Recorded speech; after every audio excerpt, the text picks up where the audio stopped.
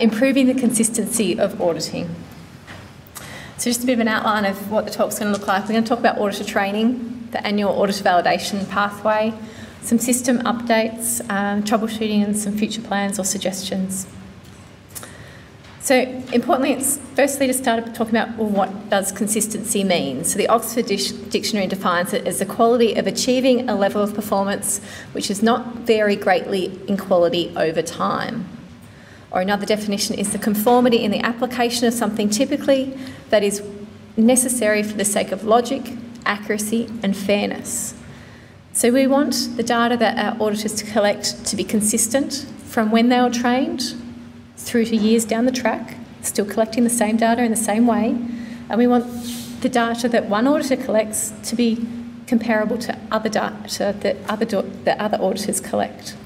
Okay, so we need to keep our auditors consistent. So ways in which we do that to keep the data consistent is in our training. So for gold standard auditors, as many of you will be aware, we run gold standard auditor workshops, and that's run by either a Hand Hygiene Australia representative or a jurisdictional coordinator. We recommend that each site that submits data has 1 to 2 gold standard auditors per organisation. And in my previous talk, you'll see that a lot of sites were actually having a lot more than that, which is okay, but maybe their role is not the same. And if you do want to have gold standard auditors, then we do have an online booking form that we encourage you to use, because then we know how many auditors we need to train and we can plan our workshops appropriately. But those gold standard auditors, the aim is that they can go on to train general auditors, or train the trainer model. So a general auditor is trained by a current and validated gold standard auditor. And they use the content that is provided by Hand Hygiene Australia from our website. There's a specific gold standard auditor login, and when they log in, they'll get a page that's called the Workshop Resources page, and that's not visible unless you use your gold standard auditor login. When you go to that Workshop Resources page, at the very top of the page, there is a How to Train Auditors document, and that is key to training auditors, that you use the required and mandated documents. So there is a minimum mandatory content. It's 5 hours of training at a bare minimum, including the pre-workshop online module, the 5 moments for hand hygiene PowerPoint, how to audit PowerPoint, using the DVD to identify moments and doing some scenarios, doing a practical ward session, doing the written quiz and the DVD quiz, and then giving some local instructions about what to from here. So that is the minimum requirements and the mandatory requirements for training a general auditor. Hand Hygiene Australia holds a list of all current gold standard auditors. So if people are ringing us up and saying they're moving from one hospital to another, we have record of them and their audit status. But for general auditors, we need the gold standard auditors to register them with us so that we know you've trained other people. And we know that that's not occurring all the time. So it's really important under the Workshops tab to go to the auditor register every time you train others, so that we know that you've trained them. Because we do have a number of people contact us regularly in a week saying, I used to audit at Hospital A, I've now moved to Hospital B, and can you please give me access to the database? So we'll go and look for them. And if we can't find them and that they're being trained, it takes a lot of man hours for us to chase up their training details. And if they're not available, then we can't actually grant access and they need to go through a whole new training program to be an auditor again. So let's not waste the training they've already been provided. There are some expectations of program leads that you ensure your auditors are trained appropriately, that you ensure all your auditors are valid, and that you conduct regular meetings for your auditors to keep their skills refreshed, to pass on any updates from Hand Hygiene Australia and any local program changes. Different wards you might be including in your audits, different ways that you want to do your audits, different education messages that you want for your hospital. So there's the expectation of the lead person for a facility. The annual auditor validation itself requires every auditor, whether general or gold standard, to collect a minimum of 100 moments and to complete the auditor's online learning module each year. After talking with many of you, this is what you think it is like trying to do this. We'll work out and show you that it can be done. Okay, so in order to manage the annual auditor validation, some key things you can do.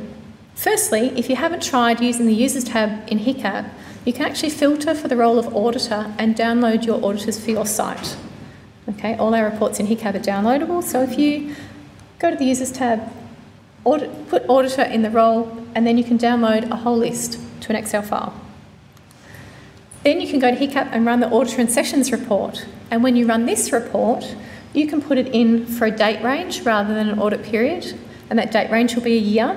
And when you run that report, you can immediately see in the total moments column who has collected 100 moments.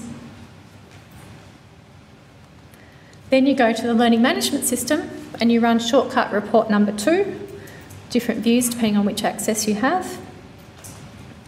And you filter for the Annual Auditor module, you run it over a date range for the completed, and you see who's completed the module.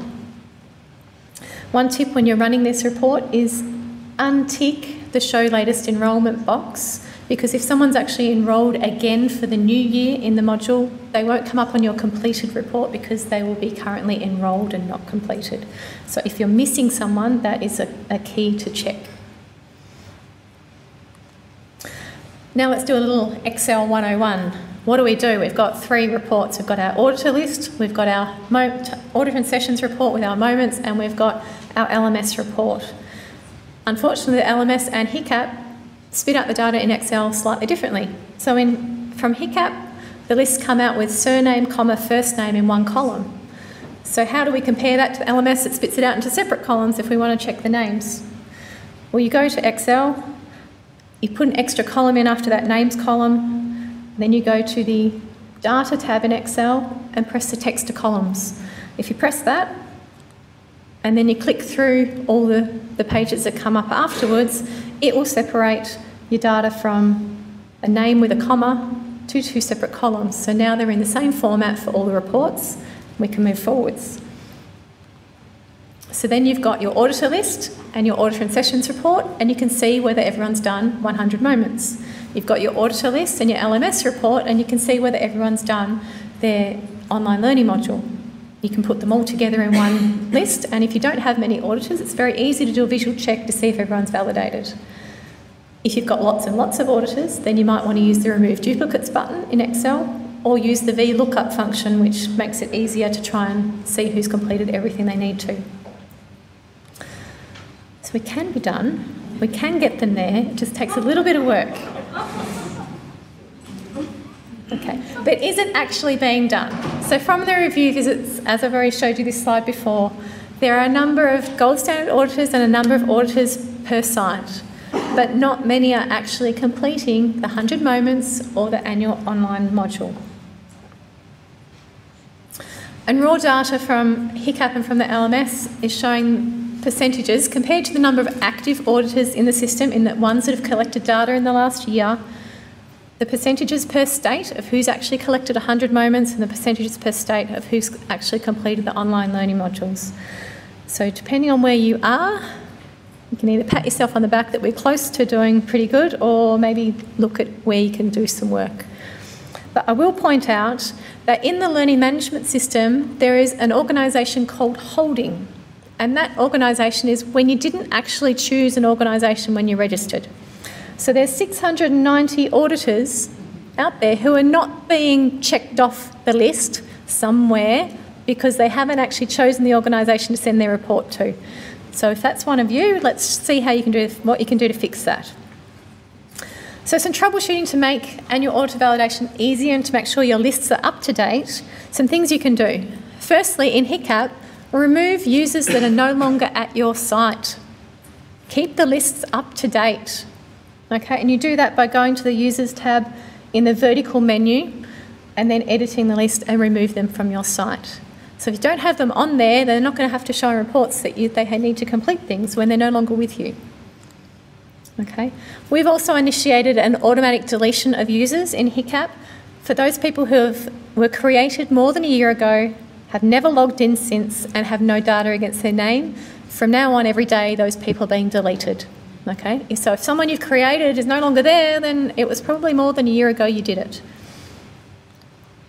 Okay.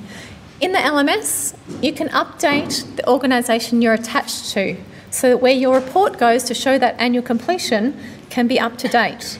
So when you log in on your homepage, there is now a button that says Change My Organisation. When you click on that, it goes back through that registration process of choosing who you want to be attached to, and you can update where that is. So if you log in and you press that button and it says you're not attached to an organisation, then that means you're one of those 690 people in that holding organisation. So you can update that, and you can encourage all your auditors to go and log in and check where they're attached to make sure they'll appear in your reports. You can also update the organisation list in the learning management system now too. So if you're an org admin in the learning management system and there's a lot of people attached to your organisation who aren't actually yours, they've kind of randomly put their name there, then you can use the checkbox on the side and pick the not at my organisation and remove them from your site in the LMS. And that will automatically send them an email to say they've been removed from that site and they need to go through and press that change organisation button for themselves. Okay. And then some other things that we've initiated is the creation of a report to function in the LMS, where you can be attached to one organisation, but you can send your report to another organisation, because we know there's a number of healthcare workers that work at numerous sites. So that's something that works in progress, currently in the design stage, and it will allow those learners to be able to report to multiple organisations. So we're trying to make it easier. So that's the technology side of things, of keeping lists up to date and checking names off lists. But there's a lot of human factors to auditing consistency as well. Okay? And Sally touched on this and Karen's touched on it, but do you actually know who your auditors are? There have been some review visits where we've done where the person we're interviewing does not know who their auditors are. They're the lead for the team, but they don't know who they are. Do you know how your auditors conduct their audits? Is it on their own ward? Is it not? Are they shouting out to everyone as they're going along, hey, I'm auditing, keep doing the right thing? How are they doing it? And do your auditors know where to seek help if they're having trouble? Okay, if you don't know who they are, they probably don't know who you are. So from the review visits show that the sites we visited, 33% run refresher sessions for their auditors, so it's not many. And 32% run regular side-by-side auditing practice. But only 15% do both, running refresher sessions and doing side-by-side practice within a year. Okay. There are 29% that do something else though. So some of those are having regular meetings and discussing difficult scenarios, and discussing all aspects of the auditor program.